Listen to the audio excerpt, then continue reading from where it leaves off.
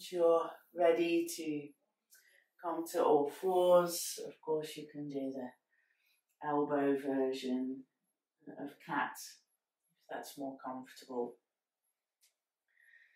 Settling on all fours and starting again with a wriggle, and you could slow that down. You could wriggle like a lazy lion, or you can be a bit more kitten-like and move faster, lighter.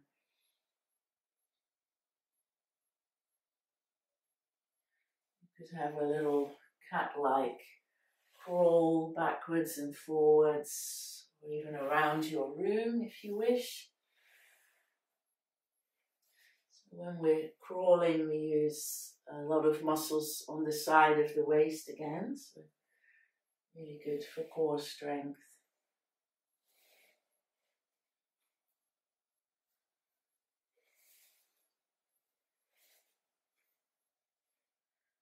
Building up strength in the bones as well, especially the bones of the forearms, if you're resting on your hands. And then coming to a cat pose and taking your feet to the edges of your mat and having your knees quite close together. Your knees don't have to be completely together, but the idea is that there's a slight rotation in the thigh bones. So a slight internal rotation of the thigh bones at the hips. And then going into your forward bend, backward bend, and it can feel quite different. A little bit more glute activation, possibly, buttock muscles.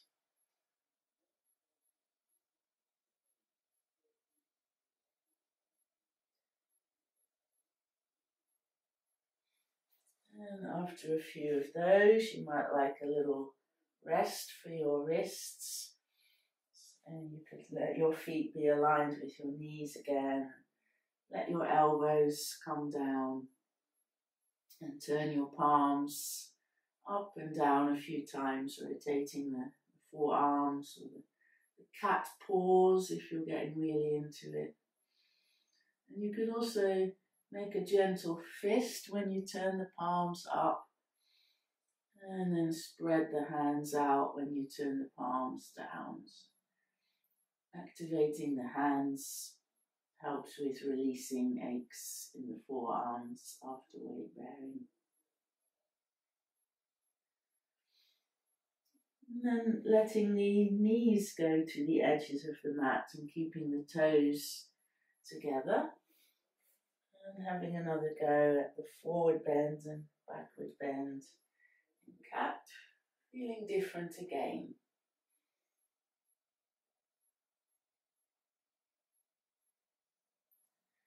These small variations are from a practice called continuum, which is very much focused on mobilizing the spine in different ways. And they do use yoga postures, but they're very focused on fluid, smooth movements.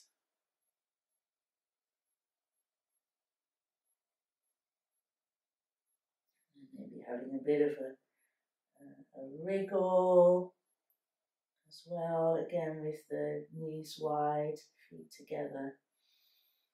And then you can keep your knees wide and the big toes together, and to come back to a child pose with wide knees, which is often called hare pose or swan pose.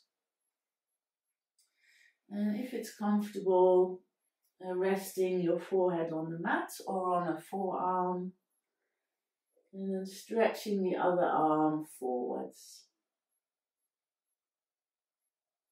Or if you've got your forehead on the floor, then you can stretch both arms forwards.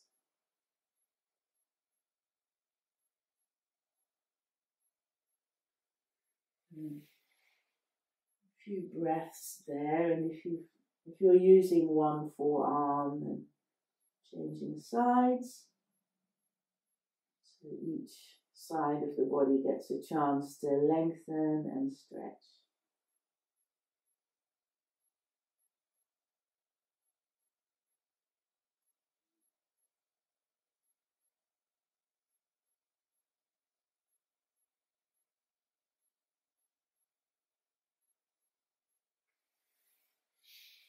And then coming back to all fours.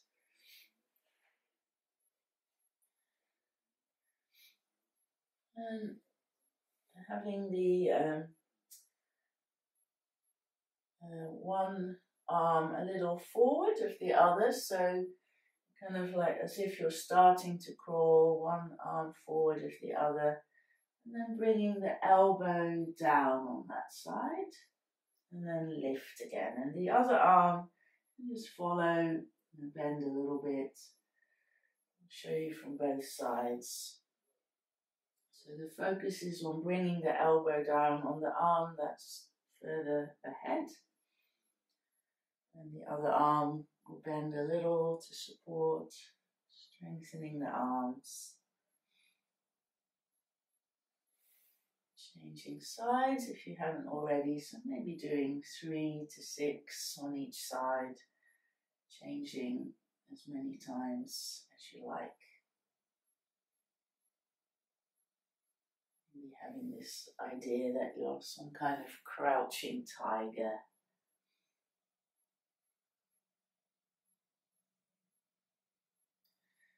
Getting a little bit of a spinal twist there as well. After a few of these, you might be starting to feel your triceps there at the top of your arms, back of your upper arms. Taking a little break. You might want to be in upright kneeling if kneeling isn't so comfortable. Having another shoulder wriggle, a little bit of hand activation, whichever parts of you feel like they could do with a nice stretch.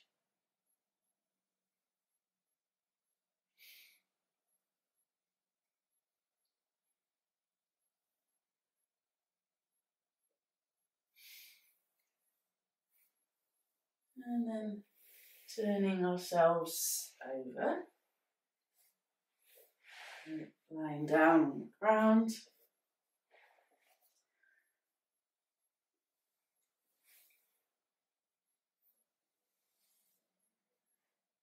Letting the back relax.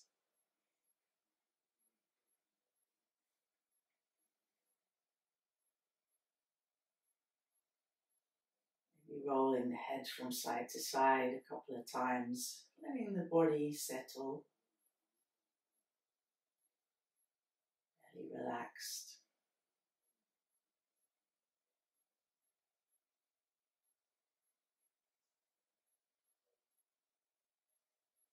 And then bringing your knees in towards your chest and stretching the legs up towards the ceiling.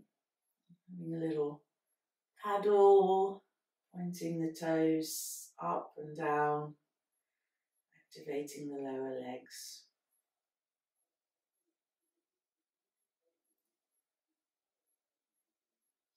And then bending and straightening the legs a few times, activating the hamstring stretch.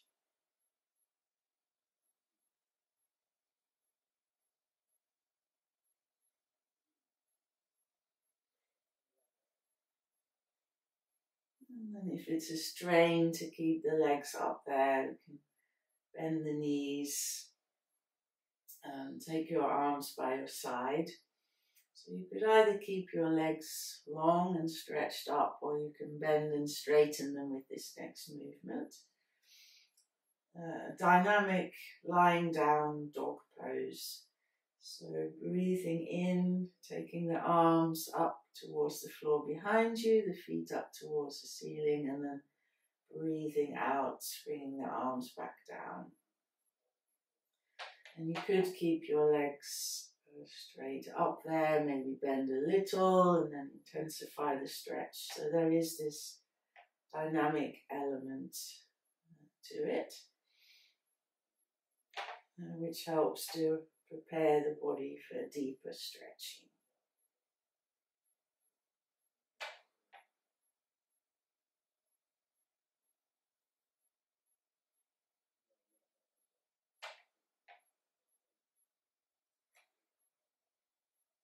And then if it's comfortable, you might like to pop something behind your head. If your hands don't rest on the floor easily, you can come into a static lying down dog, stretching the legs up, arms behind you. So this is quite a nice option if the normal downward facing dog is a bit tricky for you, and could also be more kinder to the body if it's very hot.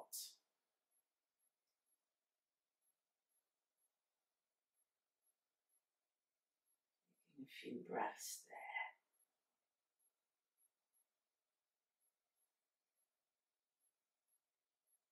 And then bending the knees again, bringing the arms down, taking a little rock from side to side.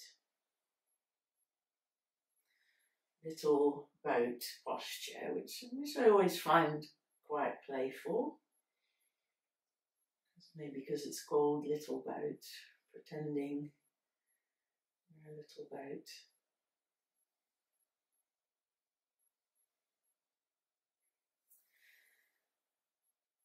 And then rolling onto one side.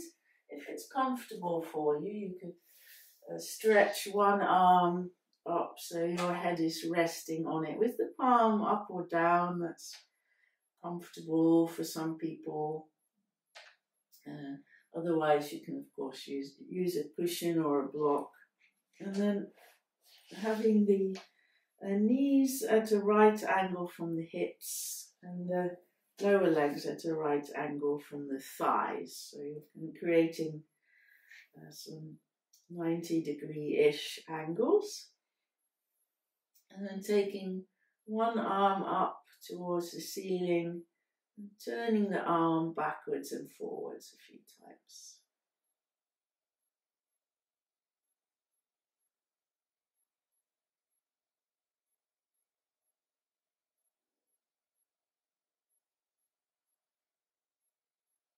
And then releasing that. And then straightening the top leg, kind of extending it to the end of the mat, taking the top arm up towards so that the hand sort of moves towards the other hand if you can, and then gently rolling onto your back and bringing the knees across. So just a slightly different way of rolling. And again, you might bring the arm underneath your head or something else for your head. And then rotating the arm again a few times.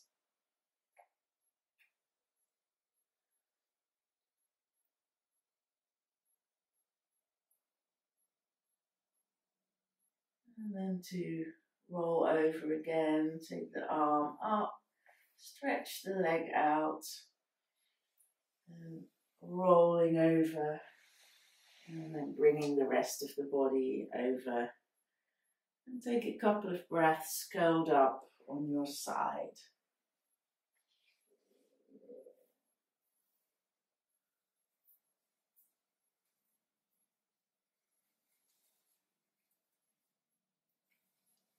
And then when you're ready, coming back to all fours.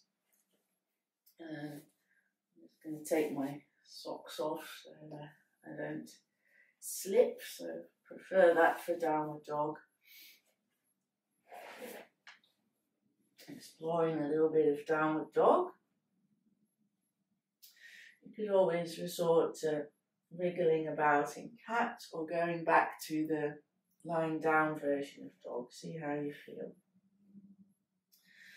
Tucking the toes under the downward dog, we can start with moving backwards and forwards to see how our toes cope with that. And so we always have a choice of coming up into dog straight from cat, lifting the knees first. That's kind of gentler on knees and toes. Or you can bring more weight back if you're able to and lift the knees from there, and that's a bit gentler on the arms. So you can experiment a little bit. And then doing some walking dog, so bending one knee then the other, wriggling the hips as much as you like, stretching the calves, even stretching the undersides of the feet a little.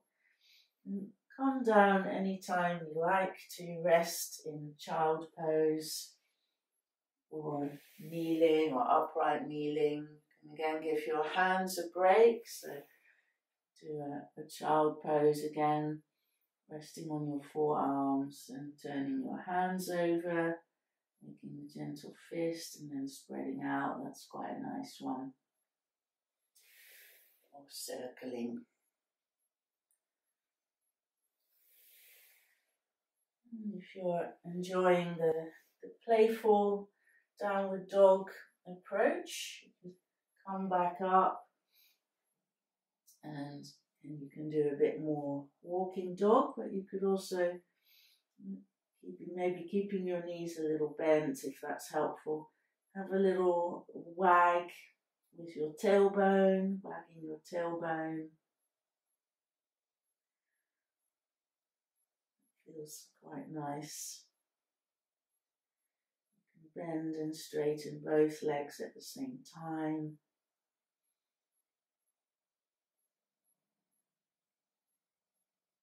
Maybe having a break, especially if you feel hot or it's for some reason it's uncomfortable to keep your head low for a long time.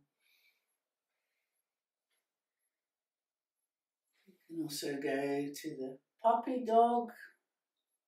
We've been doing a few times with the wrist activation of lifting the heels of the hands but keeping the fingers down. That's a nice counter pose to weight bearing on the hands.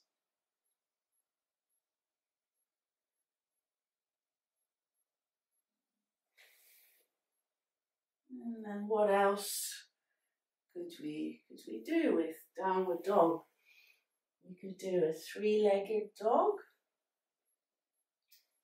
Sometimes call it the weeing dog. So actually, if you're a little tired of downward dog, you can do it from the cat, and you can lift one knee up towards the ceiling, letting the body turn a little bit. Or you can do that from downward dog, lifting one leg up and then the other. You can do the downward dog walk, so walking backwards and forwards or around your space. It's quite a popular one with the animal movement people.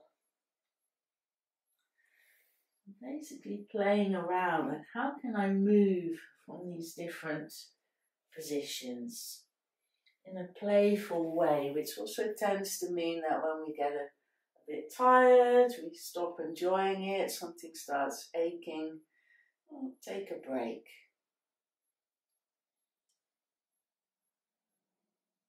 Take a break, shake things out a bit, rest. Notice what counter movement your body might need, like the circling of the wrists. It's quite clear, you know, that feels good after weight bearing for a while.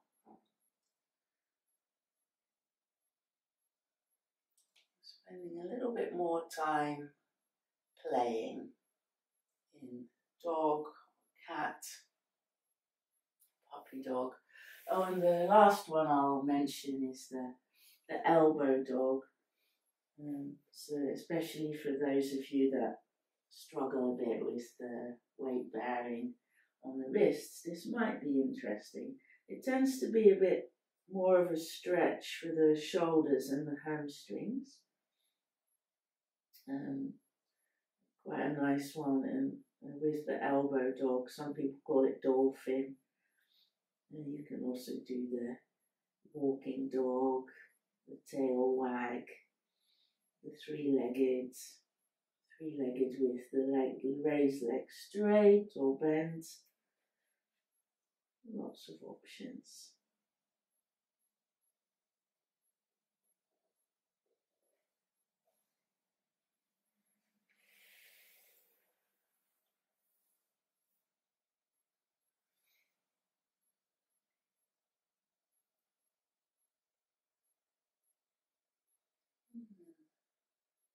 Another minute or so playing or resting, whichever one you need a bit more of now. So, another wriggle around, whatever you're enjoying.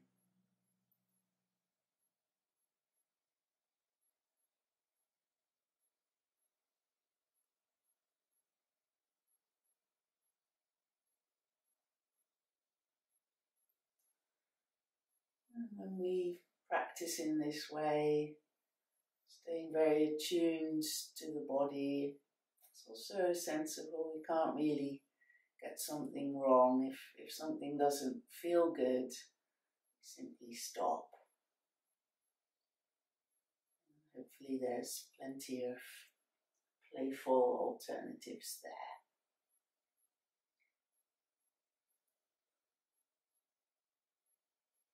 And finishing with a bit of a rest if you haven't already. So that could be sitting up or lying down in child pose, lying on your back, lying on your side, however you'd like to rest.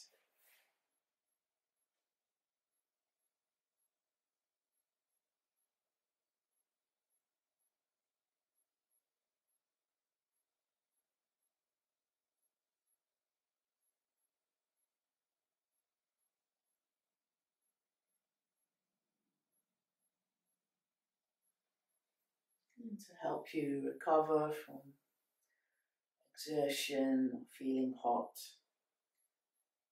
you can slow down your exhalation, which will help slow down the heart rate more quickly,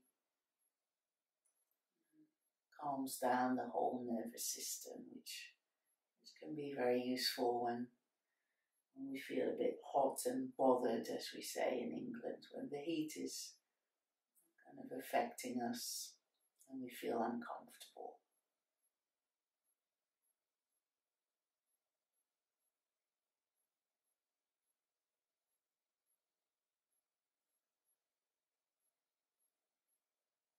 Noticing how your body feels again. So maybe you feel like you've worked some areas you don't normally. Maybe there's also that sense of the embodiment of playing and experimenting. Feels perhaps interesting or useful for you today.